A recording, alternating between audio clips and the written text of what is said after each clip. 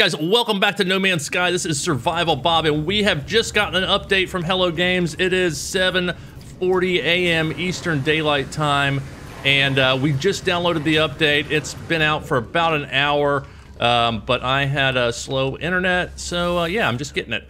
But if you go over to the Quicksilver Companion, this is the only thing we know so far. If you go to collect Expedition Rewards, we can see Expedition Phase 4, no, Expedition 4 is coming, okay? We're gonna get a lot of new prizes. We're gonna get the Ghastly Trail. We're gonna get Fresh Launch Pack. We're gonna get an Emergency Expedition Banner. This was just, I didn't see this a minute ago, but here it is. Emergency Expedition Banner. And this expedition is going to be called the Emergence Expedition based on this decal right here. We're going to get a feasting cast. This looks like a helmet. Redistribute your facial organs and alarm other explorers by assuming the appearance of a sandworm cultist. This biosilicone helmet is sealed against all known planetary hazards, but may feel slightly clammy to the wearer.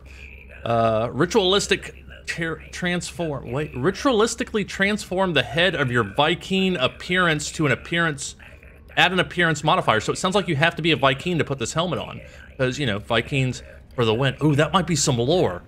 Maybe the Vikings are supposed to fight this thing, or maybe they worship it. Ooh, oh gosh, okay. All right, we need to know what's up. That's phase 1, ignore that. Phase 2 title, Wormlord, Survival Bob. Wormlord. That has a nice ring to it. I'm down with that. So that's a new title. The Titanic Trophy is a buildable base part. This thing will appear in space sometimes if you pulse. I know the first time it scared the crap out of me. It looked like something was going to eat me. It really has a kind of nowhere vibe from that Marvel movie. What's it called? Guardians of the Galaxy. It really has that kind of vibe to me. And then what we want, the sandworm egg. Look at that sandworm, guys. I don't know that this is a Dune crossover, but that looks like a Dune. At least a nod to Dune, if nothing else. A sandworm egg, Titanic spawn, a living fertile egg ready to hatch. Curled within the shell is a hungry wormlet.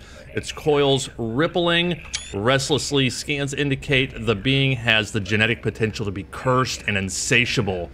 It sounds like, oh my god, man, it sounds like there's a worm infestation coming.